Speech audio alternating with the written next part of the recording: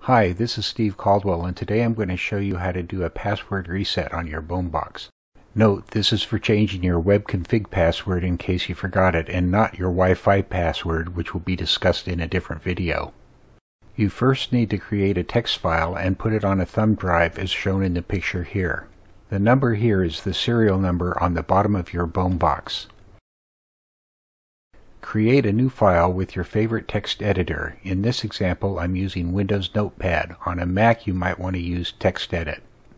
Save to your thumb drive with the file name pattern as shown earlier. The actual file may be empty, but it must have the exact file name format as shown here.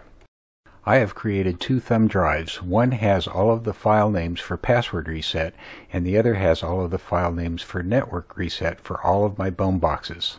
If I have an issue with a particular BomeBox, I can simply insert the required thumb drive into the BomeBox that I need to reset.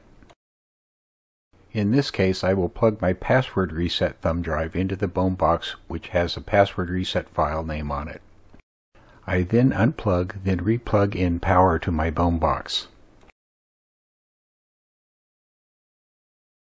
After applying power, the power light will blink. When the light is on solid, you'll be able to log into your BomeBox again.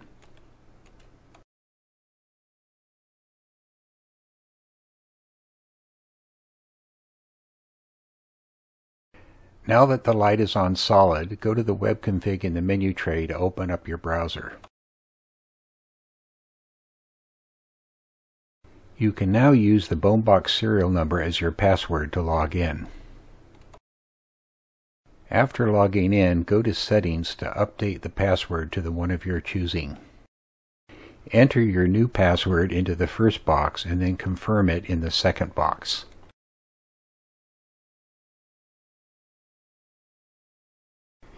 Then click Save. The next time you log in, you will be prompted for a password. Enter the new password that you just created. Thanks for watching, and if you have any questions, feel free to reach us at www.bome.com.